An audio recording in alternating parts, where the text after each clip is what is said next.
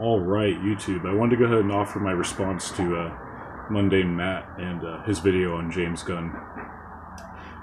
The first talking point that I would like to go ahead and respond to is the fact that he says that people on the right are happy that James Gunn was fired for his tweets. That couldn't be any farther from the truth, because people on the right certainly know that they have been victims of censorship. We have a deep hatred for censorship.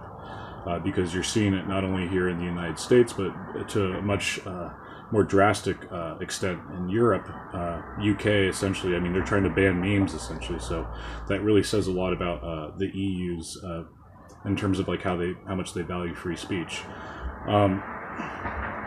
So let's just go ahead and dispel that notion that we're happy that James Gunn got fired.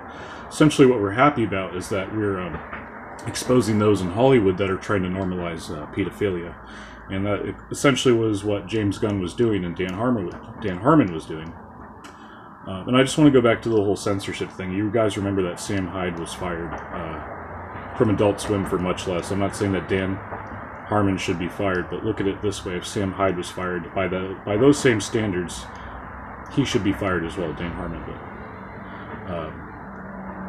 But I don't want to see Dan Harmon get fired, in fact, because I just don't think it's right. I'm in total agreement with you, Mundane Matt, that people should not be fired for their opinions.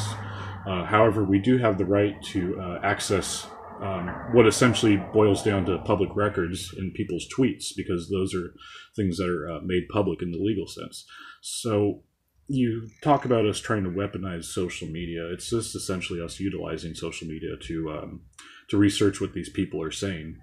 And it just so happens to be that the public court of opinion, that people like James Gunn and Dan Harmon are not necessarily people that are very respected, especially because of their stances on said topics.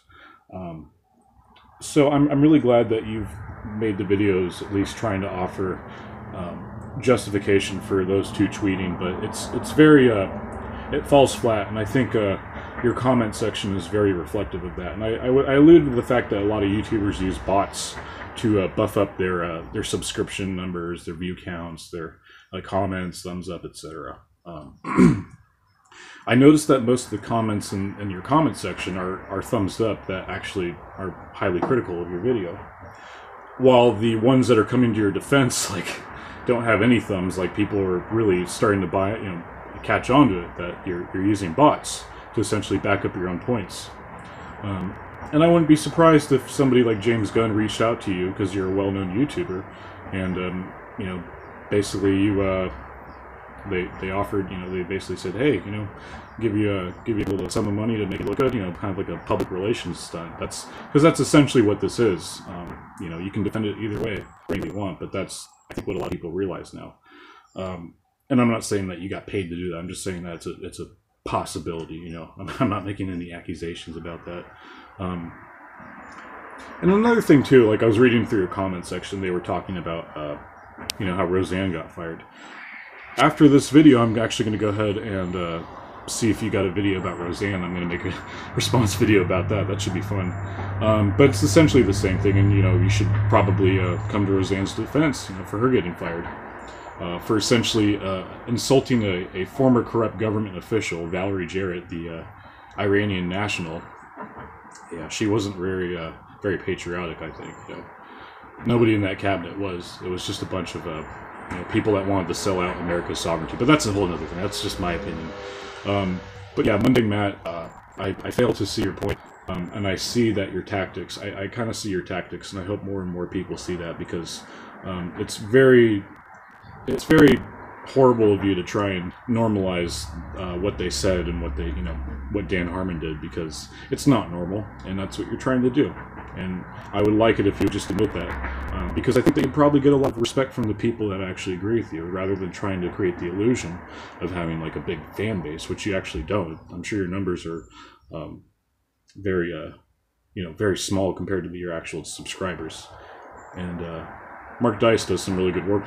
Mark Dice basically exposed Chris Cuomo for the same thing, because his tweets were getting, Mark Dice's were getting a lot more retweets than Chris Cuomo, not so much. Combination of Chris Cuomo basically normalizing pedophilia, and Mark Dice making good points. So, anyways, I think that your ruse is up, buddy. And like I said, I'm really open to discussion and debate. And it's a small fish trying to attack a big fish, but that's how I got to get onto the circuit, I guess. I don't know. But anyways, thank you for being honest. I appreciate it, and thank you for watching. Let me know what you guys think in the comment section, and please check out my previous video about Dan Harmon and Mundane Matt. Thank you.